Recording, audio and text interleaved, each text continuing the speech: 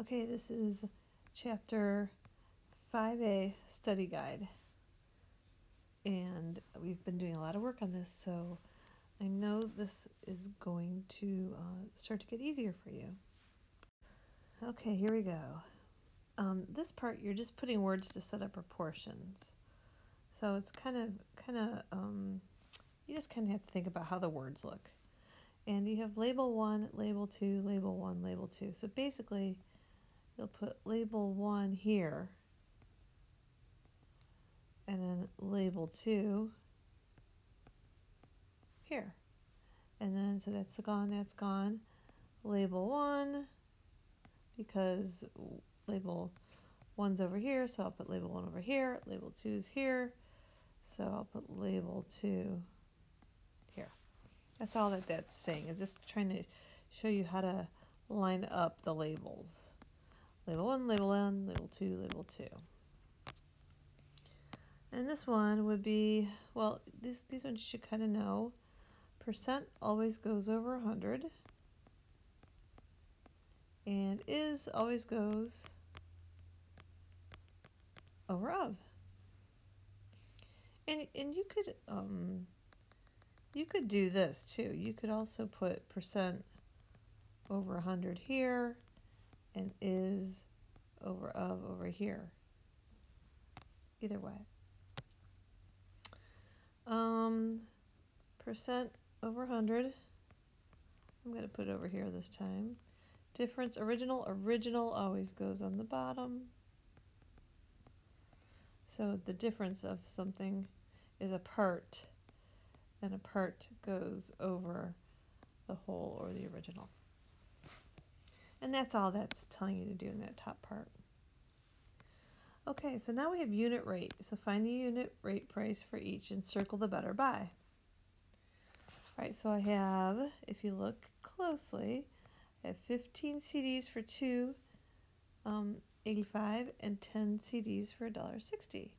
So basically, I'm just going to set it up. I like to put the money on top because I'm doing how much for one CD. How much for one CD. So that's kind of what I want to know total. So I want to put the CDs on the bottom and the dollar amount, how much for one on top. But I'm going to take this and put it down there. I'm going to put CD here, CD here. So I have $2.85 for 15 CDs, and I have $1.60 for 10 CDs. So how much is it going to be for one CD? How much for one CD? I just have to divide that down. So $2.85 divided by 15 is 0.19, which that would be 19 tenths hundredths, or if I put a dollar sign here, that looks like 19 cents for one CD. If I divide this down, $1.60 divided by 10, that is going to be 0.16, which is 16 cents for one CD. So what is the better deal? This 10 CDs is the better deal. It's cheaper, $16, or I'm sorry, 16 cents for one. This is 19 cents for one. All right, same thing here. 6 books for $18.24, or 8 books for $24.48. So I'm going to go $18.24 goes with 6 books, or $24.88 goes with 8 books. So how much for one book? How much for one book? I just have to divide that. So $18.24 divided by 6. That's a dollar sign. $3.04 for one book. And I'll just divide this down.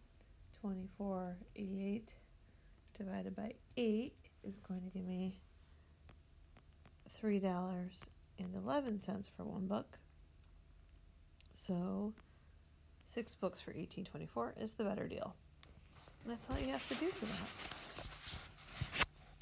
You could set up a proportion. You could say $18.24 for 6 books. How much is it going to cost for one book? You could do that and set up your equation. Cross multiply 6x equals $18.24. Divide by 6, and look right here, you're dividing by 6, which is what you did here. So if you don't remember how to just set up the unit rate like this by dividing, if you set up a proportion, you can also solve for the right answer there too. Okay, this one says, if you look carefully at the directions, solve using a proportion. So the directions say they want you to set up a proportion.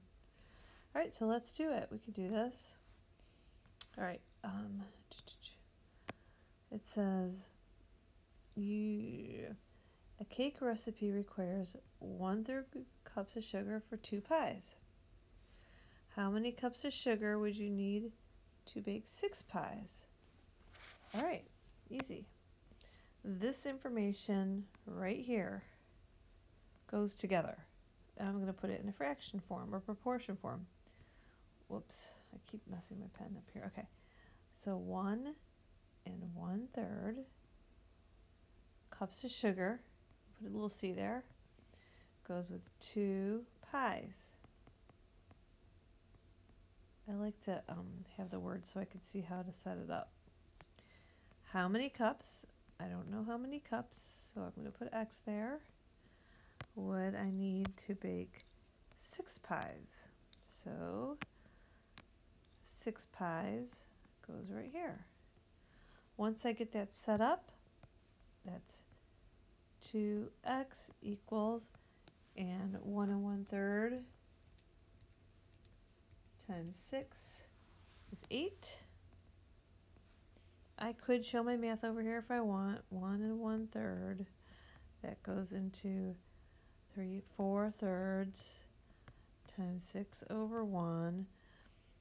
Cross cancel that out to 1, and that would give me 8/1, which is 8. Okay, so then I could go divide by 2, x equals 4. For what? 4 cups. So don't forget, it's a word problem, so for your final answer, 4 cups needed.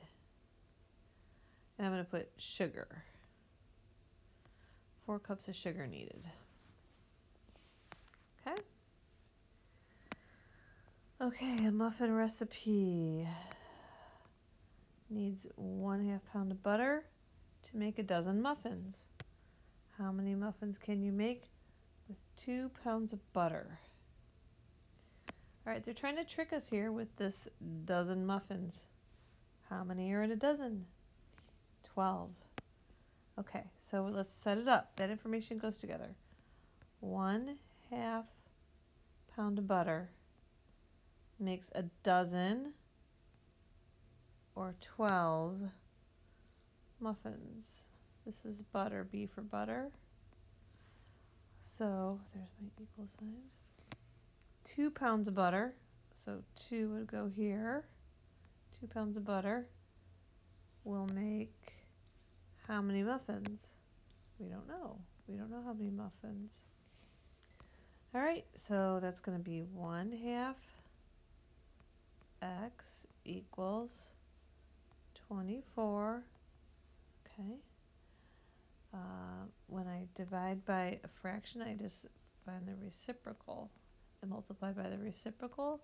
That will cancel that out. That would times this by 2. X equals 48. 48 what? Muffins? How many muffins? Yeah, 48 muffins.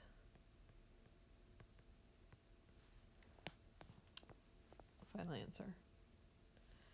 Okay, a woodworker put together 2 wood trains a day. How many trains would they make in 8 weeks? How many trains in 8 weeks? So 2 in 1 day. Okay.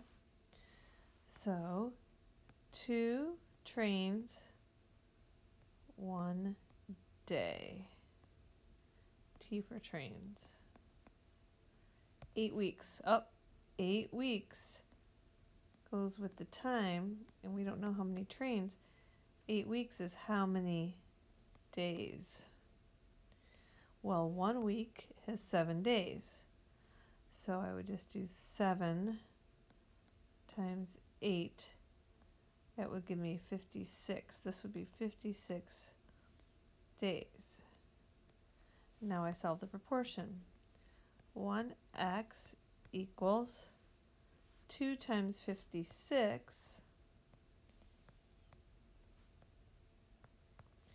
is 112. So x is going to be, because that's a 1x, so that just means x equals 112, and that would be 112 trains. And let's even detail this out more. Made in 8 weeks. There you go. All right, that's that part. Let's go to the next page. Look at all that work. It's a lot of work, but it's all making sense. We're making sense. We're using our pencil and our paper, and we're writing things down. All right, here we go. Here we go. Let's read it. 12 out of 21 students are girls. Okay, then to the nearest whole percent, what percent of the class are girls? Well, immediately we see that 12 out of 21. Well, that goes together. 12 out of 21 are girls. What percent? X over 100. When I see percent, I know that's x over 100. So 21x equals 1200. There's my one-step equation right there. Divide by 21, divide by 21. X equals, so 1200 divided by 21. That gives me 57.14. So it says round. So now once we get that decimal, we have to look round to the nearest whole percent, which is right here, this spot right there.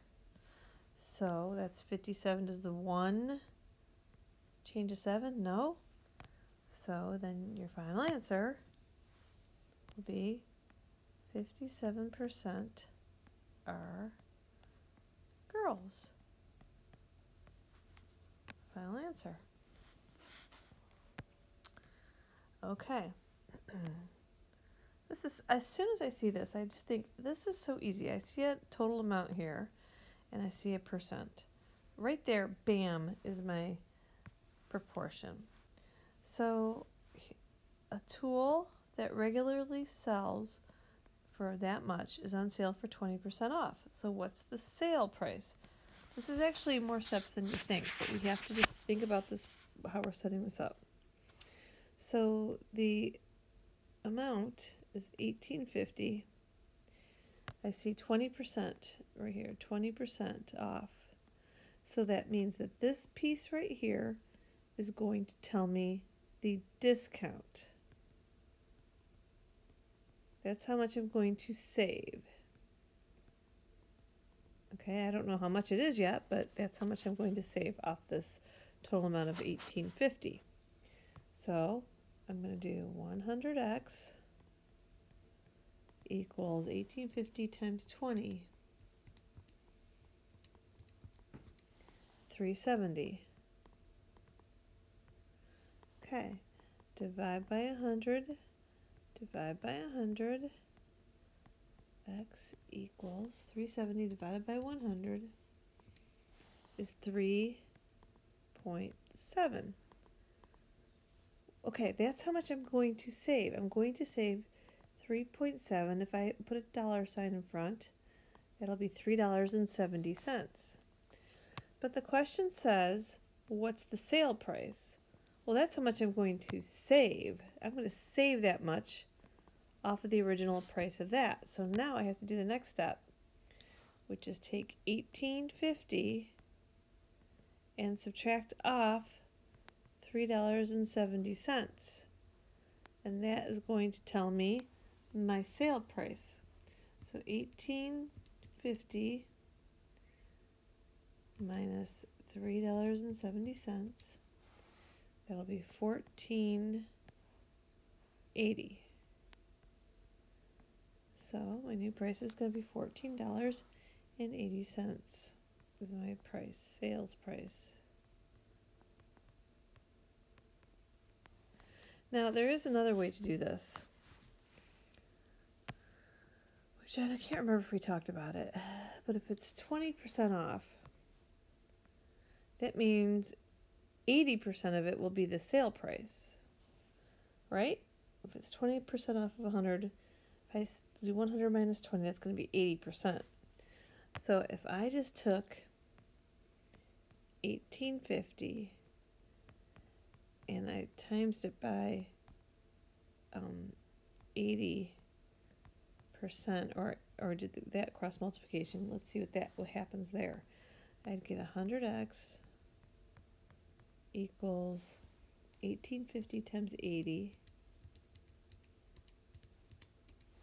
That'll give me 1480. And if I divide this by 100, that would give me 1480.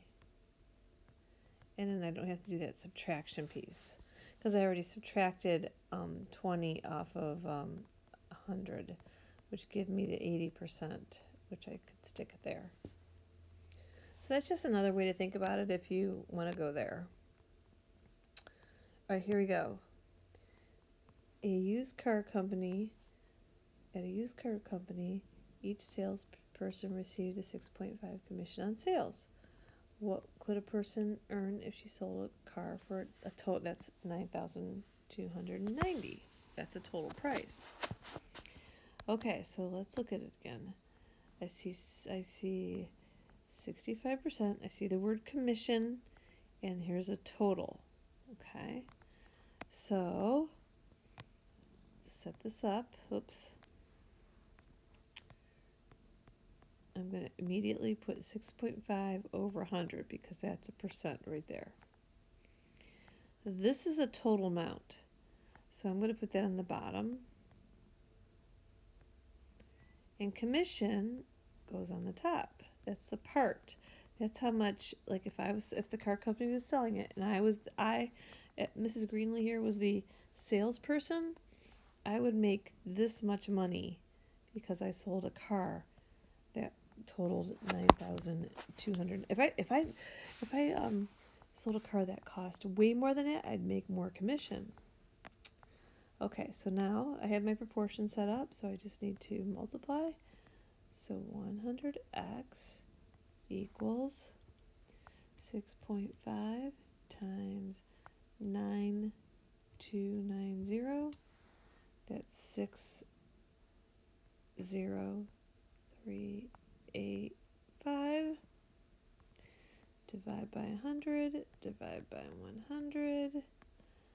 X equals 603.85. So hey, that's not too bad. I sold that car to somebody for $9,000 about, and I made $600 on it. Pretty good. All right, so I would, since the word problem, and I was figuring out, wait, I'm spelling it wrong. Commission. There it is. There's my final. All right, here we go. Next one. I see this and I see this. Okay, I know how to set this up. I have to figure out if that's a total or a part. Your cell phone bill was that. That was the total bill. And there's a late fee. How much will your bill be for paying late? Oh, yeah, this is a real true story here. If you pay your bills late, you get a late fee. You got to try not to do that. As soon as I see this, 7.5 over 100, that's the total bill, $68. Okay. This is how much the fee is going to be. That's going to be the fee, the late fee right there. The late fee. That's what that's going to tell me. Okay, so 100x equals 68 times 7.5, 510. Okay. Divide by 100, divided by 100. X equals $5.10. That's my late fee. Is that my total bill? No, because I have to pay the bill now and the late fee. So now I have to take the $68 and I have to add the late fee of $5.10. That's my late fee. And you add fees. So $5.10 plus $68 to begin with. My total bill is going to be $73.10 total. Okay. Okay, the price, I see 6% right there. And I see the price of a new car. All right, this is, at least I have that part. Okay, let's read the problem. I see that right away though. The price of a new car is $29,990. The sales tax rate is 6%. And then how much sales tax is being charged? What's the total cost? So I got to figure out how much tax, and then I have to figure out the total cost of the car. Okay, same thing we've been doing. So if I set up this proportion, I just have to figure out what does it mean. So 6 over 100 is my percent right there. This is the total amount that goes here, 2,990, and this is tax rate. So this is going to be my tax. Put an X there. I don't know the tax. I'm going to figure out the tax right now. So 100x equals 6 times 29990 equals 179,940. Divide by 100, divide by 100. X equals 1799.40. So that's a lot of money, $1,799. That's just the tax. This is a lot of money too, $29,990. So, you think you're just going to pay about $30,000. Well, you got to add the sales tax on there. That's a lot. So to get the total, I'm going to take my original price and I'm going to add the tax. I just figured that out because the tax is 1799.40. So 29990, 29,990 plus $1,799.40 tax. Add that all together for my grand total of, see, you think you're going to buy a car for a couple $1,000. You have a lot of tax to pay with this. And that would be 1799.40. Total grand price, .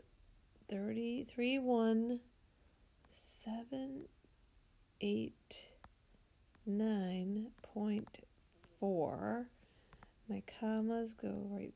Oops, sorry. Right there. That's $31,789.40. And that will be the total cost with tax. What is the total cost including tax? Right there, $31,789.40. All right, done with that page. Okay, this one we have similar figures. These are so easy. Okay, I'm just going to set it up. I'm going to go this way. I'm going to go that way and that way. This is how I do it. I don't know if you guys learned it this way. 4 over 7.5, 30.2 over x. So I just went from top to bottom, and set up my proportion just like that. That will be 4x equals 7.5 times 3.2. That's 24. Divide by 4, divide by 4. X equals 6. So this right here is going to be 6, but I have to put inches. Don't forget to label that. 6 inches. All right, each polygon pair is similar. Find the missing length using a proportion. Okay, same thing. I'm going to go this way, 2 over 10, and going this way, 6 over question mark or x. 2x equals 60. Divide by 2, divide by 2. X equals 30. And there's no unit, so I could just leave it as 30. Ooh, this one, they tell us the scale factor left to right is 3 to 4. So this is the left and this is the right. Okay. So 3 to 4. This is the left, this is the right, because it goes right in order. Left to right, left to right, left to right. So if 3, okay, so what's on the left? We don't know. What's on the right? 12. Okay, so that matches up. So now I just go 4x equals, and 3 times 12 is 36. Okay. Divide by 4, divide by 4. X equals 9. So this would be a 9. Okay. So use that scale factor as part of your proportion. Okay, now this one tells us to draw, let's see, here, let's just read it. It says, oops, yeah. Wait, where's my colors? Okay. Here's a polygon. Draw a scale copy using the scale factor of 1/3. When you're doing something with 1/3, the scale factor, you are dividing it by 3, because that's whatever it is, divide by 3 to make it smaller. All right, well, that's easy. Let's count the sides first. This has a 3. This goes 1, 2, 3, 4, 5, 6. That's a 6. 1, 2, 3, 4, 5, 6. That's a 6. 1, 2, 3, 3. 1, 2, 3, 4, 5, 6, 7, 8, 9. And 1, 2, 3, 4, 5, 6, 7, 8, 9. Okay, so now I have those of the original sizes, but I'm using a scale factor of 1/3, so it means I have to divide each of those by 3. Easy enough. 3 divided by 3 is 1. 6 divided by 3 is 2. 6 divided by 3 is 2. 3 divided by 3 is 1.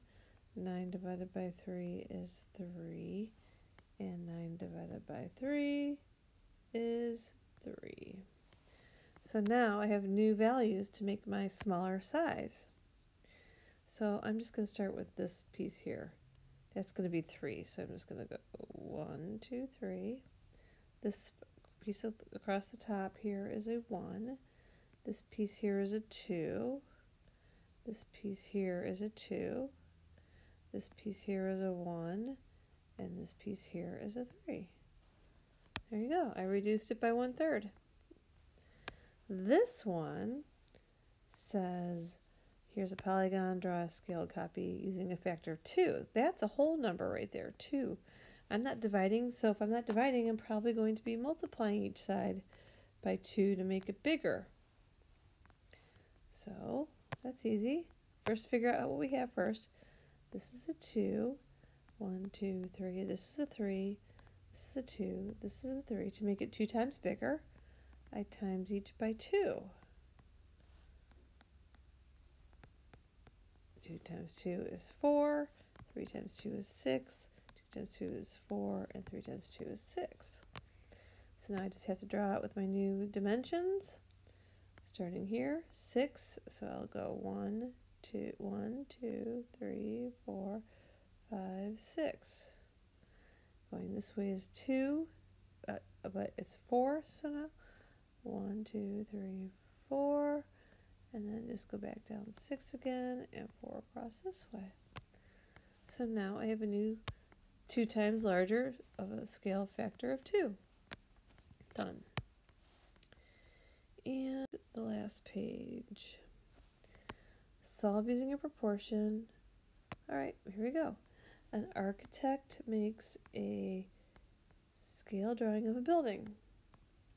She uses a scale shown. 1 centimeter equals 3 meters. The length of the building is 11 centimeters. What's the actual length in meters? Okay. So immediately I see right here this fraction. So I'm going to write that down. 1 centimeters equals 3 meters.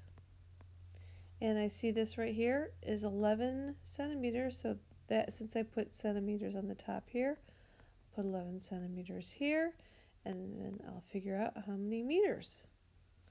All right, easy enough. See if it works. It makes sense. 1x equals 33. That's 1x, so the x equals 33, and that'll be meters. So does that make sense? If the length of a building is 11 centimeters, does 33 meters make sense? Yeah, that would be the actual length. 33 meters. You could put meters here for your final answer. Okay. At the grocery store, a bag of 12 red apples costs $10.80, and a bag of 6 green apples costs $6.90. So which statement is true about the apples?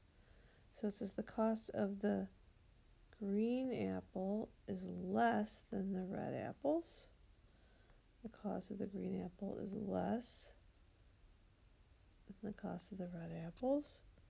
The cost of the green is greater. The cost of the green apple is greater than the red apple. Okay, so what's either going to be greater or less? And let's figure that out. And it's just unit rate on this one.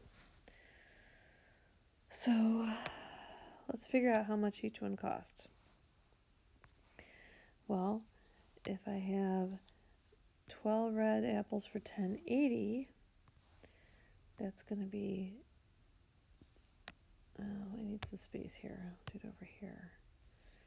1080 divided by 12 apples. And this is 6 apples cost $6.90. I'll do this one up here. $6.90 divided by 6.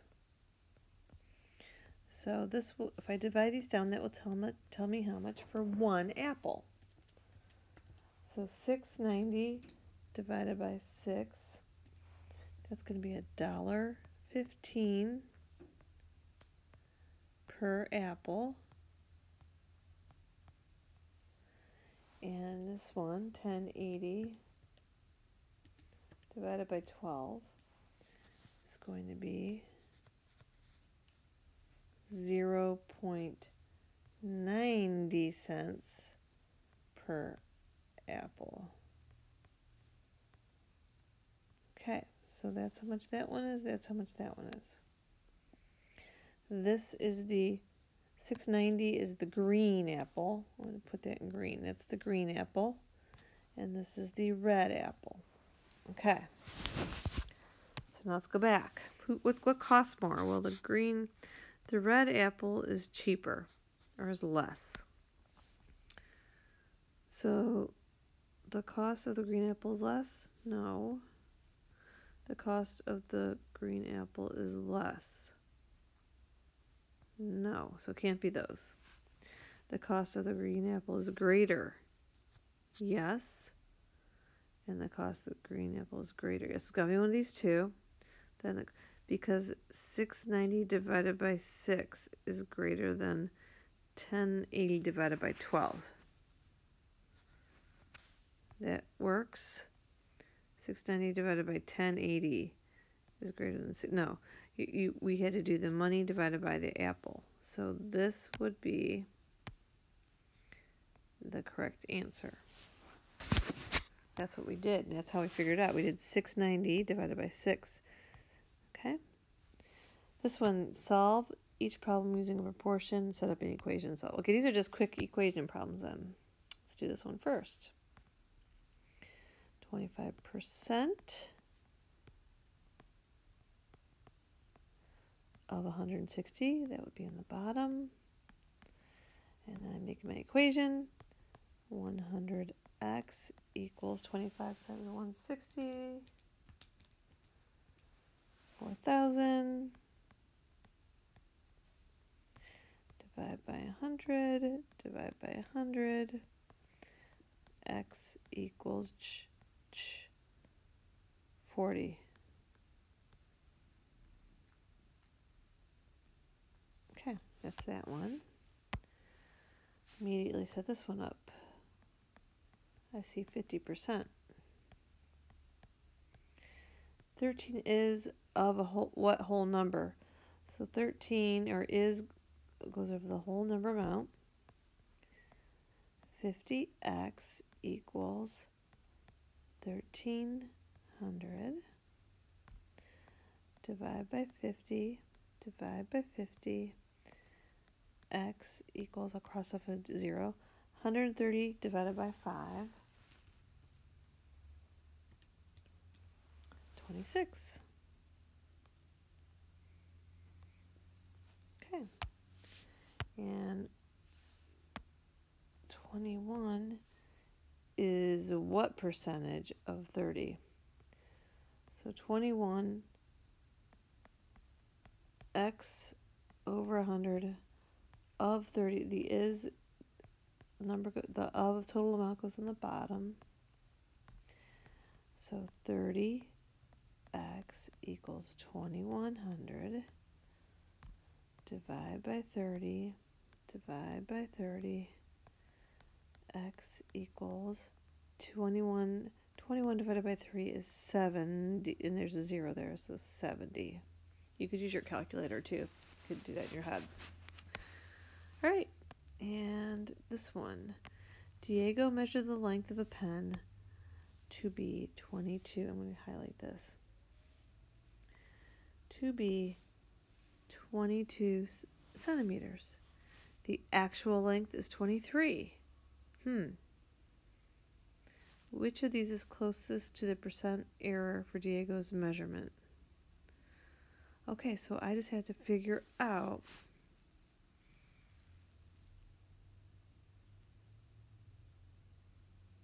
which of these is closest to the percent error for Diego's measurement. So I want to know what the percent of error is. Okay, so this was the measured amount, and this is the actual amount. So, let me see something here.